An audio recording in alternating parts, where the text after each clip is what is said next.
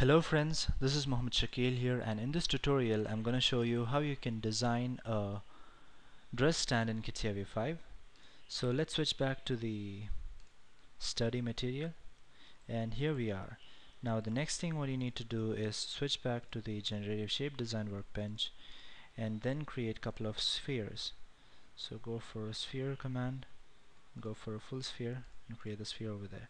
Similarly, select the next point and create the sphere, a full sphere. Now select this particular portion, that is the rib, and go for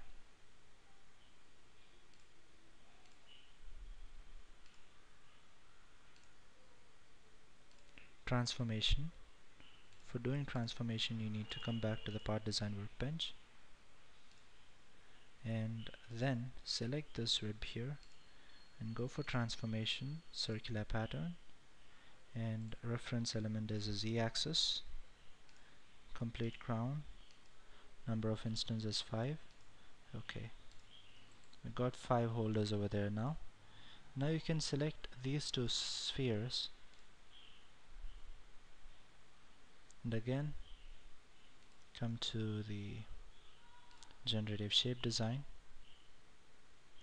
and go for operations, rotate, and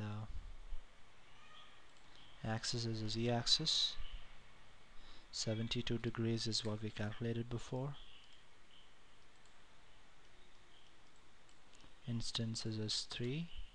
Okay, so we got all the spheres being created over there.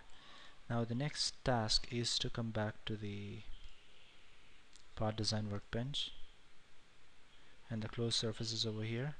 Now one by one you need to select the spheres, close surface, close it, sphere, close surface, close it. Now in the multi-output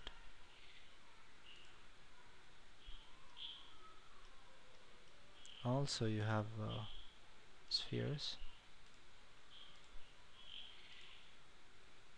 Now in this you have more, no, here in this ordered geometrical set you have 1 2 3 4 5 6 spheres. So just repeat this step in order to complete all the closed surface commands here. And once you're done with all the closed surface command, what you can do is you can hide all these surfaces. So rotate this much, rotate, can just go for hiding that, and again 1 and 2 can be hidden, and sphere 1 and 2 can also be hidden here. So that completes the main part of our design. Now let's see how we can do this, what do you say, the screw, nuts, bolts, etc. And that we're gonna see in our next tutorial. I hope you enjoyed my tutorial, and I hope this tutorial series is gonna help you in your generative shape design projects. And thank you so much, and if you have any doubts you can comment below the video, and thank you so much for watching.